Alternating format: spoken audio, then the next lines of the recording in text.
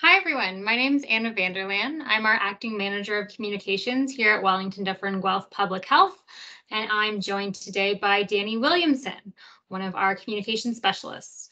Today, we're going to be talking to you about the COVID-19 vaccine. We'll do an overview of how we're doing locally in terms of the COVID vaccine rollout, answer some really commonly asked questions that we're asked almost daily here at Public Health, and then talk to you a little bit about what are the steps that you can take to encourage vaccination locally.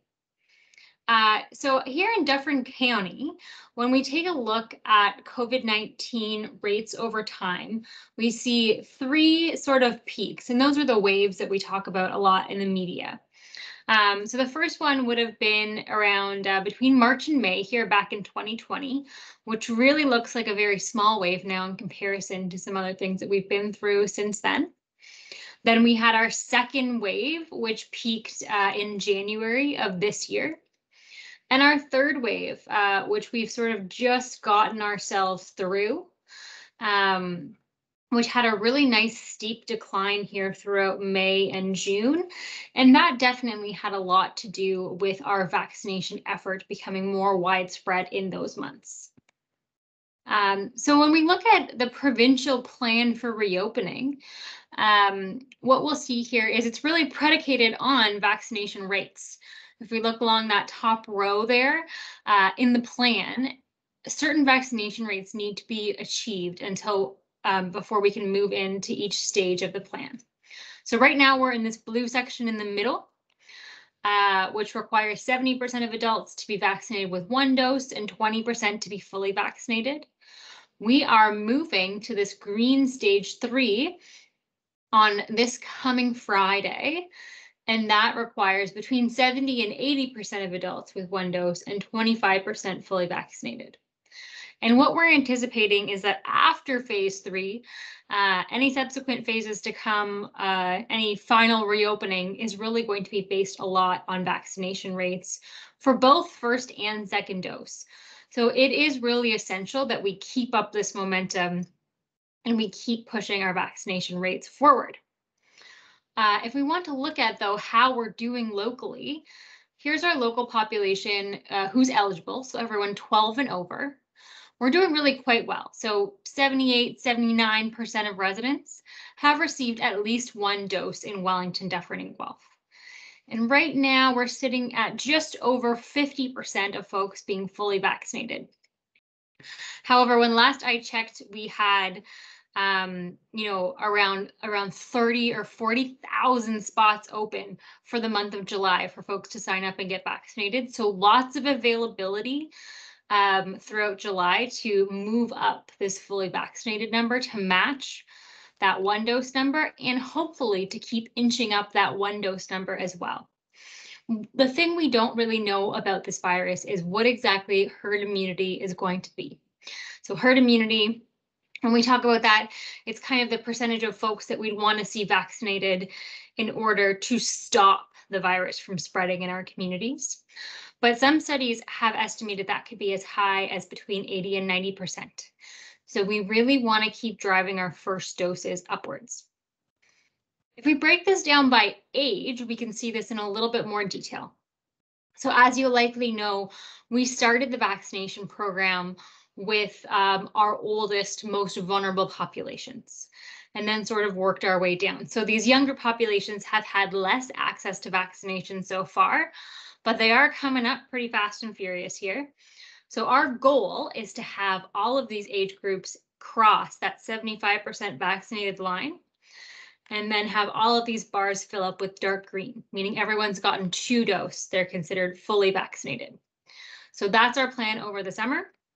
And we'll keep talking to folks like you and doing other methods of getting the word out, making vaccination as easy as possible for people to access. Speaking of accessing vaccination, to get your first or your second dose of a COVID-19 vaccine from Public Health, you just choose the option that's easiest for you. So the first option we have here is book online. Our website is listed there on the slide. The neat thing about our new I'll say our updated booking system is that now there's no finagling with one-time codes or any of that. We've made the system as open and as easy to access as possible. So please visit that website there, and you can head straight into the booking portal and find a location and a time that'll work for you. If it's not working out for you online, or you're not able to access things online, please give us a call. Our phone number is listed there on the slide. We're open Monday to Friday. We've extended our hours, so it's now 8 a.m. to 8 p.m. Lots of availability and some lovely folks who would like to talk to you and book you into an appointment. The other neat thing that we do, if you are interested, is we always post our extra doses at clinic. So we'll post on social media. You can always find us at WDG Public Health on Facebook, Twitter, and Instagram. So we'll post whenever we have extra doses. We often have extra doses available at our clinics because there's cancellations or no-shows, or we're able to draw up more doses than we thought we might be able to. So it's a really good and quick and easy way, if you might be driving by a clinic or in the area, to just drop in and get your dose that way. And then lastly, if you'd be more comfortable receiving your vaccine, or it's more convenient for you perhaps to walk over to a pharmacy or to visit your doctor, that is absolutely an option too. No matter where you get your vaccine, it's all counting towards those provincial totals. So whatever is easiest and most convenient for you is the route you should take. So to find a pharmacy near you that has supply of either the Moderna or the Pfizer vaccine, head on over to covid-19.ontario.ca/vaccine-locations. And then you can put in your postal code, get a list of all the pharmacies near you that will carry a vaccine. And lastly, you can give your primary care provider a call. Many primary care providers have both the Pfizer and the Moderna vaccine that they're stocking. Give yours a call and see if they might be participating in that. But for folks who still need a first dose, so I said we're inching towards that 80% mark, but that means there's about 20% of folks out there who still haven't had their first dose. We want to make it as easy as possible for you. So you can now drop in to any of our mass immunization clinics here at Public Health. We post them all online at our website there, /first-dose-drop-in. And the neat thing about that is that we have pop-up clinics all over the region. We have one coming up in Shelburne this week. So anywhere that's convenient for you, you can go, you can just walk in and say, I haven't received a first dose yet, and they'll slip you into an appointment that very day. And then I really just wanted to mention the accessibility accommodations that are at our clinics. So we strive as a public health unit to ensure that we accommodate all kinds of accessibility, language requests, anything else that you might need to make your vaccination experience the best it can be. And so if you are going to require accessibility accommodation or language supports from us, just give us a heads up. At least 2 business days. You can send us an email or give us a call at the number on the slide there. And we will do our very best to meet your needs. Next up are our frequently asked questions. So these are things that we're often asked by the public, maybe through social media, through one of our many other channels. And these are just things that we like to go over in presentations like this to make sure that you have the most up-to-date, accurate information on these things that are circulating in our community.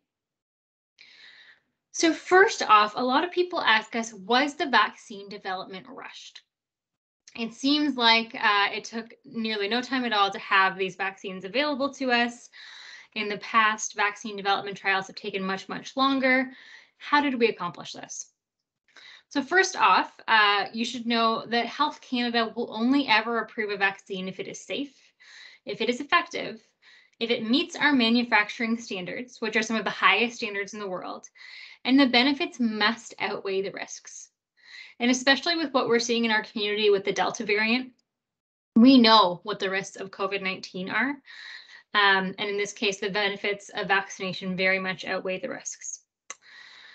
So there was really kind of 4 things that helped us accelerate this this vaccine approval process. One was dedicated funding. So really the entire world was trying to solve the same problem. So there was a lot more funding available than there typically would be. The second was reducing delays in the approval process. So cutting through a lot of that bureaucratic red tape that typically accompanies a process like this. The third was quickly adapting existing research programs. So if you're anything like me, before, I don't know, December or January of this year, you might not have known what mRNA vaccine technology was. But with the introduction of the Pfizer and the Moderna vaccine, we learned all about this new and really neat vaccine technology, which is mRNA vaccines. However, that research had existed for almost a decade beforehand. So we were able to take research that already exists and adapt it to solve this problem. And lastly, and probably most importantly, was the way that we changed the designs. Not cutting any corners, not skipping any steps, but changed the vaccine trial designs. So typically, when you're going through a vaccination trial, it's an incredibly linear process. You have group A, you follow them through time, and you pull in group B, group C, group D, and it's all very linear. But what we did instead this time was we started groups A, B, C, and D all at the same time and then followed them forward. And so that allowed us to shave lots of time off this regular trial process. Another question that we're asked, because we do in Ontario right now only provide 2-dose series vaccines. So all the vaccines that are provided in Ontario, you need to get 2 shots to be considered fully vaccinated. So lots of folks would rather just get the one. And so while we know that 1 dose is very effective against COVID-19, what I like to say is that 2nd dose is really going to help extend your protection over a longer period of time, keep you safe longer. Another really important thing to know is that with this Delta variant that's circulating in our communities and with other variants that may emerge over time, it is incredibly important to be fully vaccinated. What we've seen with this Delta variant is that 2nd dose vaccine is really what boosts up your immunity and is really required to protect you. So it's incredibly important to not just get the 1 dose, but show up again for your next appointment to get your 2nd dose. Can I choose which vaccine I get? We have lots of vaccine shoppers out there, and I can absolutely understand that you've done your research on one type of vaccine and that's the one you'd like. However, our best advice is get vaccinated as soon as you are able to. Based on the supplies that we get from the province, there's no guarantee that you'll get a choice of a specific brand of vaccine at any point in the vaccination process. And really what I'll say about the 2 mRNA vaccines that we are offering here at Public Health, so the Pfizer and Moderna vaccine, is that they are nearly biologically identical. We call them biosimilar. They use the same technology and they have nearly the same efficacy. So it's really important that when you're offered a vaccine in a clinic, you take the first one you're offered and don't try and reschedule and come back later for a different brand choice. This is a really neat diagram from the School of Pharmacy at the University of Waterloo that helps explain how do we become fully vaccinated. There's a lot of information out there about the different types and brands of vaccines. So for folks who got AstraZeneca as their dose 1, that's a viral vector type of vaccine. But to be considered fully vaccinated in this country, you can receive either AstraZeneca, Moderna, or Pfizer as your dose 2. Once you've waited 2 weeks for that immunity to build after your 2nd dose, you're considered fully vaccinated. For folks who got Moderna or Pfizer for their 1st dose, you are eligible to get either Moderna or Pfizer for your 2nd dose. As I said, they use the same technology. The efficacy rates are very, very similar. So you're able to interchange those vaccines with no problem. And now I'm going to hand it over to Danny to talk a little bit about how we can move our community forward and what role you can play in that. Yeah, thanks so much, Anna. Something I want people to think really hard about as you're thinking about either your first dose or your second dose, or maybe having that conversation with those of you around you, is that we're really seeing, and I didn't invent this phrase, but I saw this great phrase last week calling COVID, talking about it becoming a virus of the unvaccinated or the undervaccinated. And really, what we can see as these vaccines get out there in the field and they start to do their job is they work incredibly, but they only work if we get them. And so it is so important that we get everyone protected and we start getting into those herd immunity numbers, because that's the only way we can really safely get back to normal and the only way we can make sure people around us are safe. And so if you're hearing this, if you're thinking about a shot or you're having that conversation with the people in your life, your family, your friends, your coworkers, your soccer team, your book club, whoever, that we're really talking this up because it's so important. Anna, if you could go to the next slide, please. And here's what we know. A huge chunk of our region has stepped up to get their shot. We're getting very close to 80% of our 12 and over population in our whole region that have got this shot. We know that if you take that other 20%, there are some folks who are never going to get it for a variety of reasons. But we know there's still a group in the middle who are thinking about their first shot. And then we know there's only half of us who have had a second shot so far. So there's a bigger group we're talking to about that second shot. But here's what we know. Here's what we know. Those folks who are still thinking about a first shot, who are thinking about their second shot, we know here are the reasons why they're going to think about getting that shot. One is convenience. It is easier than ever to get a shot, whether it's your first or your second. If it's your first one, it is super easy. You can walk into any clinic, like Anna said, and if you don't walk out with a shot, you will absolutely walk out with an appointment. More doctors and pharmacies have it. It's just more convenient. We have more appointments. It is as convenient as it has been throughout the pandemic to get a shot. The second is kind of policies. And what we know, what we're starting to see both here in Ontario, across Canada, and in other jurisdictions, is that there are going to be these diverging paths for people who have been fully vaccinated and those who haven't. And there will be more opportunities if you are vaccinated and more restrictions if you are not. And the reality of that is, if you are unvaccinated, you are still a risk of getting COVID, but of also spreading it. And so those policies, whether they're kind of corporate risk, uh, things like uh, airlines or restaurants, whether they're kind of employer-employee relationships, all those things are going to have this kind of web effect of different policies that are going to have different rules for vaccinated and unvaccinated folks. And third, and most importantly for what we're talking about today, is that we know the research says that the folks who are still considering a shot, who are on the fence, who are trying to decide, the thing that's most important about pushing them over the line is a conversation with a person in their life that they trust. And that is by far and away one of the things that all of us, not just about vaccines, but about many things, that is a place where we place a lot of trust. And so it means that you can have a real impact on this vaccine program. Next slide, please. And we talk a lot about numbers. We talk a lot about first doses. We talk a lot about second doses. We talk a lot about age brackets and which doses they have. And those numbers are all important. They guide how safely we can reopen. They guide where we direct our clinics. They guide where vaccine flows. But they're not the reason why we're all getting shots. And we have been running this campaign for the last couple of months. This is it. This is why we all need to get these shots, to get back to the things and the people that are important to us. And really, we keep saying it. I've said it a couple of times now. Anna said it a few times now. The vaccine is our most important tool to getting back to people and places that are important to us. And so, how can you help?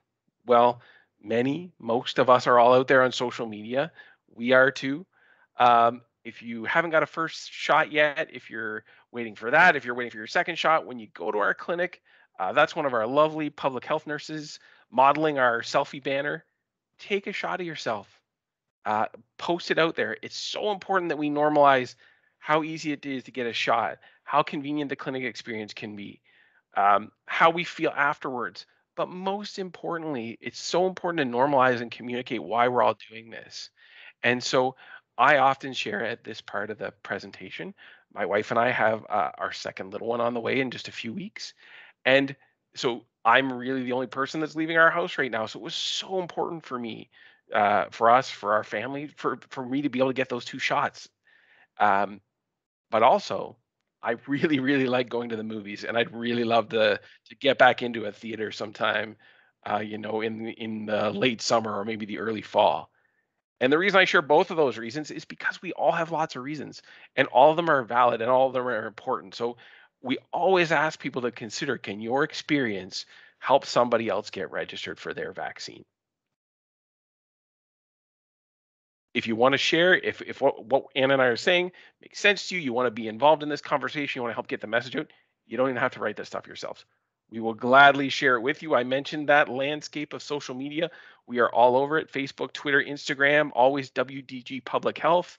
Monica, who's our social media lead, is on there every day answering questions, sharing logistics, what clinic is open today, who's got extra doses, where can you walk in, all that kind of good stuff, but also the latest and greatest information, because this vaccine and this virus, we're learning new things about them every day. So we're trying to put as much of that good information out as we can, as often as we can. So we encourage you to get on there, get your questions answered, but also take that information and rebroadcast it to your network. Let's get this stuff out there as wide as we can to help people make those good choices.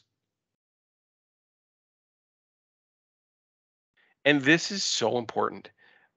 If you've been on there, we've all seen kind of like the Facebook shares and the Twitter threads, 100 things people don't want you to know about the vaccine, and different pieces of misinformation, of bad information. And it's so important that we help people access good, well researched, credible, timely information. And you know public health, we are happy, we have lots of information that we're glad to share. We have a vaccine information page. We also have a big FAQ page where we take these questions we're hearing, we try and answer as many of them as we can. But here's the thing, folks: public health is not we're not the gatekeeper of this stuff. We encourage people to look at what is Public Health Canada, Public Health Ontario. What are the good universities, the good research universities saying? What are other government agencies like the CDC saying? But also, many of us have family doctors, we have nurses in our lives, we have pharmacists. It's so important that wherever you choose to get your information, you're looking at a credible source and making sure that you're getting good, responsible, well-searched information. And here's the thing: I kind of joked earlier about the kind of Facebook, Twitter stuff we're all seeing about these kind of myths. Anna talked about a bunch of them earlier. We can't convince everybody who has kind of a myth kind of stuck in their mind about this stuff. But here's what research says is the best way to do it: you share a fact, you warn about why that myth is incorrect, you explain why that information might be incorrect, why it maybe once was correct and isn't anymore. And then you finish with that fact. And if you can repeat it a couple of times, that's what research says is the best way to kind of have that conversation. You're not going to convince everybody. No, but nobody can. But if you're having the conversation, just try and keep that little model in your mind as you're thinking about it. And here's where we always end the presentation. This is another piece from that communications campaign of ours. And I've said it, Anna has said it. You'll hear it many times from public health and other places. It really is true that you could be the person that helps somebody make the decision to get vaccinated. And we know that vaccines are the thing that will keep people alive, it will keep people safe, and it will get us back to normal. And so if the conversation comes up, we encourage you to lean into it. If it doesn't, we encourage you to start it, because it's so important and you can have an effect and an influence on this. So that's everything from us. We have lots of places to get that information, and we're always glad to share it.